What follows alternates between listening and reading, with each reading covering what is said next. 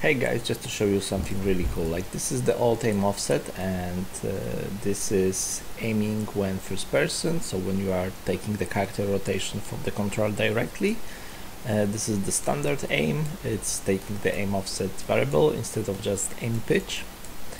And here is the look, procedural look, and it is more complex because this was using just 3 spine bones, and this one was using also head, neck, and also rotating hands as well, and pelvis, and well, basically everything. So this was a full posture solver.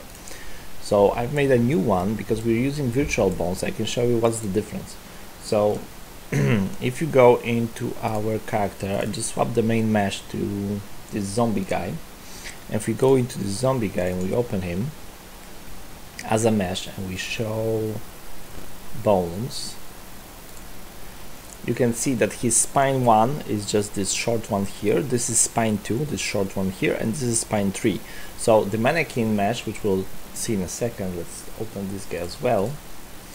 Let's go just here, characters, mannequin mesh, and here is the skeletal mesh. So the construction of the skeletal mesh of the mannequin is that he has 1, 2, 3 very long spine bones, and then a short neck, and this is the head bone.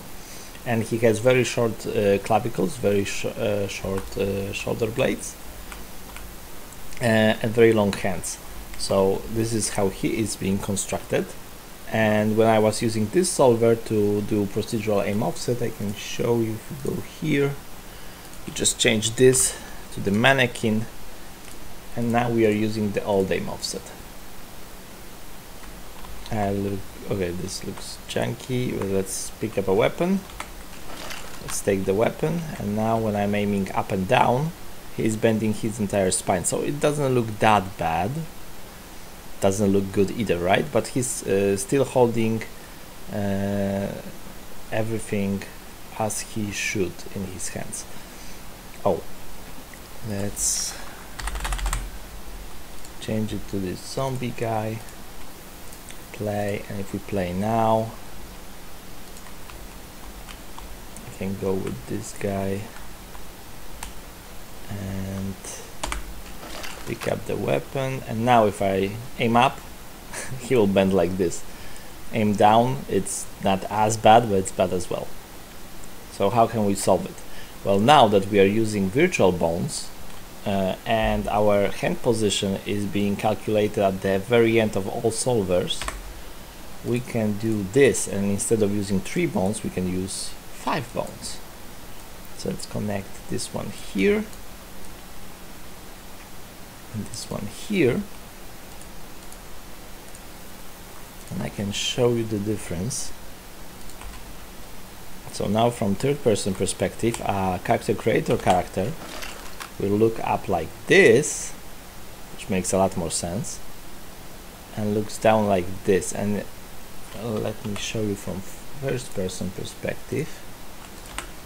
Let's just make it okay. So how to show the new aim offset? Now that you pick up a gun, and you can see it from the first person perspective, the left hand adjustment, and from the third person perspective, the spine, neck, and hand are rotating together.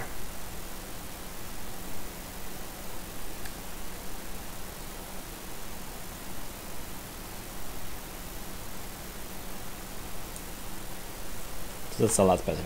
Also, a second very small addition is that inside the core aim graph, now in the linked IK solver, there's an aim offset type as well, and this aim offset type is driving the right and left hand IK position.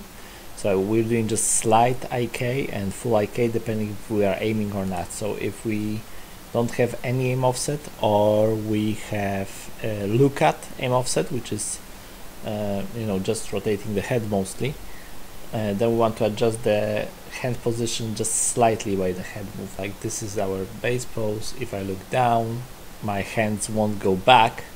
If I go up, my hands won't go forward that much. They will, just a little bit, So that looks a lot better when we are unarmed. Okay, so this is the new aim offset and the new weapon aim offset.